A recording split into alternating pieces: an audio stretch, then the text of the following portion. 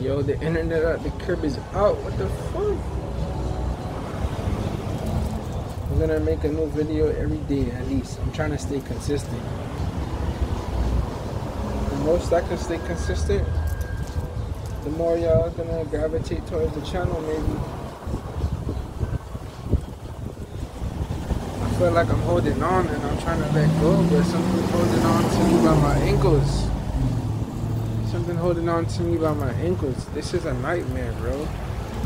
I'm trying to do good. You wanna see me do bad. What the heck? Maybe it's just a mind thing. Like if I was off the ganja right now, everything would be okay, I promise you. That's why they need to legalize that.